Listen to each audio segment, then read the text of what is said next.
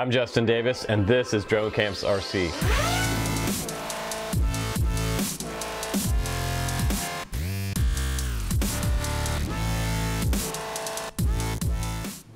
Hey guys, welcome back to the Drone Camps channel. We're going to do a review today, and we're going to do some setup of the Armor 67 by Makerfire.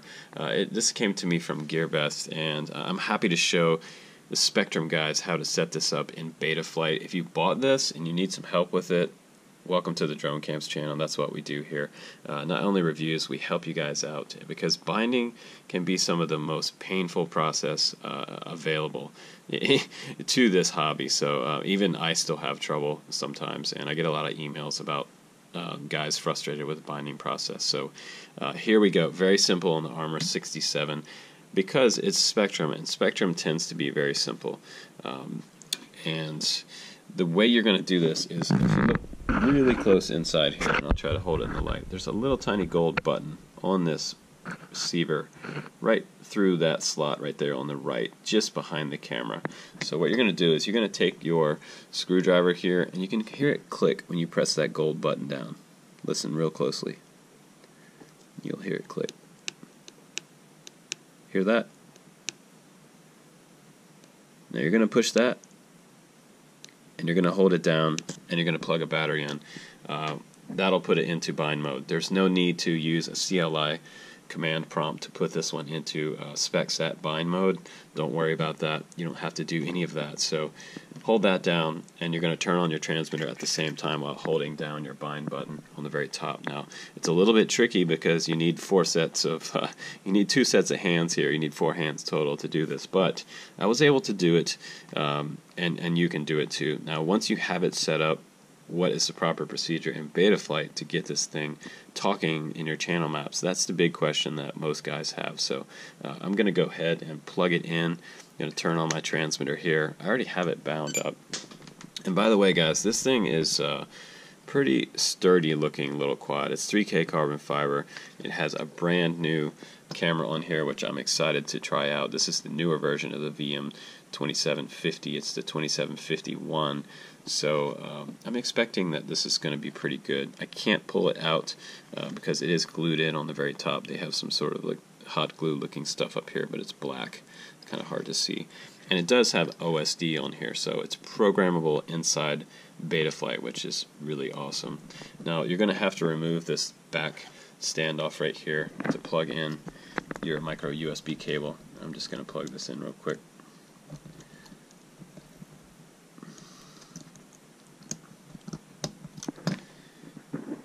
Now once you're plugged in, go ahead and open up Betaflight, and there we go. We can see that our setup for orientation, back, left, right, forward, and everything is good there. And for your ports, guys, you want to have UART2 selected. That's going to be very important for your receiver to talk to the channel maps and actually talk to your receiver. So once you have that set up, click Save and Reboot, and it'll bring you back into the main screen here.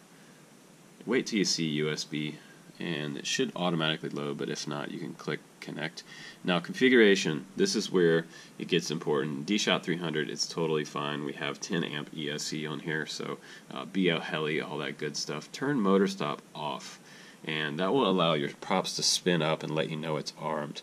Otherwise, if you have motor stop on, your props are going to stay stationary like that, and guys accidentally bump their throttle, and then they have a fly up into their face. So with the smaller quads, not such a concern, but on your larger quads, always turn motor stop off for sure. It's just a habit that I do. It's a good habit. Now failsafe, I have it set to drop, and that's pretty standard for me. I always do it that way. Leave all these defaults the same. They're totally fine. Don't mess with the PIDs at all. Leave the super rates at 70. Those are totally fine on the roll, pitch, and yaw axis. Now right here, to get your receiver working, let's go back to the configuration page real quick. Scroll down to receiver, and you're going to set that to serial based receiver SpecSat S-Bus. The next one down, you're going to set that to Spektrum 2048, and you're going to save and reboot. Very important as well for getting this receiver to talk to your setup. Now if it doesn't connect, sometimes it'll just not log you back in. just disconnect your USB cable and plug it back in. And it should reset itself. Okay? You say USB modem FD, come up, give it a second, and then press connect, and you'll go right back in. So now let's go down to the receiver tab. We're on receiver here on the left, and you should see your channel maps moving now. I've got throttle up and down, that's good. I'm going to check my yaw. My yaw is left and right, just like that. And pitch is going to be the right stick, so we're going to go roll first, left, right is good. Pitch is up just like that, and down just like that. So if you have everything working in your Spektrum transmitter like that, it's going to fly right. And of course you have your props on the right direction. So we're going to check out auxiliary switches. This is my arm switch on auxiliary 1. I activated auxiliary 1 in my radio. Auxiliary 2 is here. That's going to be my mode switch. And there's no beeper on this, but you can add a beeper to this quad if you want to. So let's go to modes. Auxiliary 1, like I said before, you can see this little gold bar right here move to the right and back out of that. If it's inside this gold bar right here, it means it's armed. So you can drag these little tabs right here, and I'd like to have these as clean as I can get them on this particular setup. So every time you add something here, so I'll take one off, for example. I have all this already set up, so I'm going to just delete that one. So if all this is blank for you, this is the way you add things. You're going to add a range here.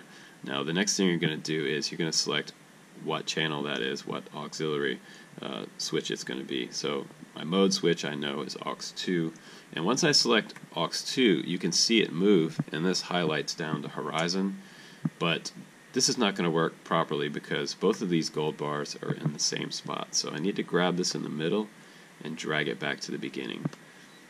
Now this one you want all the way to the beginning there, and you can just drag this one so it's not overlapping over top of the horizon one below it. Pretty important there. So go ahead and save that.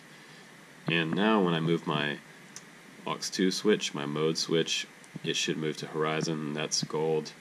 And then all the way out to air mode right here. It should be gold here. And as you move back and forth, you'll see that it indeed changes. So my modes are set up correctly. My arm switch is good.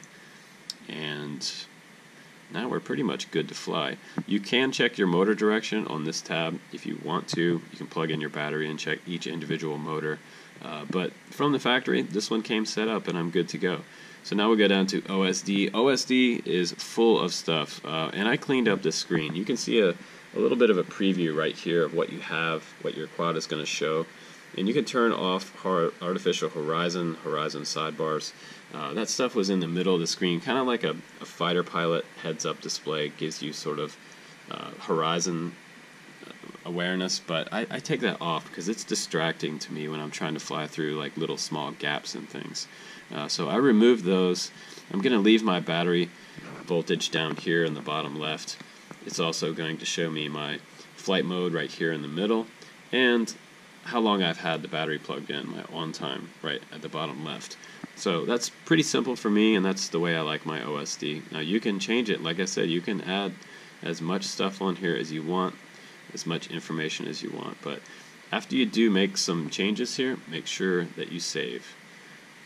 And now we can go down to the CLI at the very last part. You can type in the command prompt version, and that's going to give you the latest version on here. One of my favorite flight controllers is on here, the Omnibus F3. So we have a pretty new version of it, April 3rd, 2017. That's awesome. If you want to get all of your settings or share some of your settings with friends, you can type dump here, D-U-M-P, and that will show you everything inside your flight controller, all of your settings. And now we're good to go. So we can go outside and we'll do a little flying with the Armor 67. Alright guys, let's go ahead and fly this cool little quad. This is such a cool little tiny micro brushless. One of the smallest that I reviewed recently, and I have 3 versions of flight modes on here, running beta flight. And this one's so cool because it's running 2S. This is essentially like a 2S Whoop. This thing is way, way tiny. The little props, you don't even need to have screws on those because you can just press fit them on. And these motors aren't powerful enough to throw those props off. And what's really cool about it is I can get in and do close proximity flying like this around smaller objects close in, and I can kind of explore places that I normally wouldn't with something like a 90 size quad or even a 120, most definitely. Almost like that Tiny Whoop scale. Very, very similar to the Tiny Whoop scale. I'm just kind of cruising, and check out that yaw snap right there, coming in a little close to those weeds. And I don't feel like this one flips as good and recovers from flips as good as something like a 90 size quad, mainly because the props are quite small on this quad. So the smaller they are, you know, obviously the less we're going to have a good recovery from a flip or some type of power loop. But it flies a lot like a Tiny Whoop, just with a lot more power. So here I am going to try out the second battery. That last one was a little bit low when I took off. So in air mode. And the camera is pretty decent on this. It's not bad. It's actually a pretty good camera. And this is one of the higher quality frames that I've seen lately. This one is all carbon fiber with bumpers, and the cool thing about it is that it does have those bumpers. I didn't break a single prop during any of my batteries. I flew probably like 10 batteries with this. I flew all of my 2S 300 milliamps on it. That's probably a good size if you guys are looking for, wondering what type of battery to fly with this Makerfire. 67. And it does fly pretty decently well in air mode. Just kind of cruising around. And I don't have a beeper on this one, so that's something I'm going to keep in kind of close and probably not fly over tall grass. Definitely want to fly somewhere where there's a nice little kind of open field, like a little ballpark is almost perfect. Right here I'm going to try some close-in proximity flying. Yep, bumped off the battery. Sometimes with the prop guards you can keep flying like that. And look at this over and under with this little fence here. This is super cool. So super low to the ground, and I've got prop guards, so I'm really not worried about hitting this pole. I did hit it a couple times and it just bounced right off. But a really cool, fun little quad, super lightweight. And I'm getting used to flying it a little more, and I think once you get used to flying this one would be a lot of fun. Really enjoyable. So thanks for watching this review, you guys. I'm Justin Davis. I'll see you on the next one.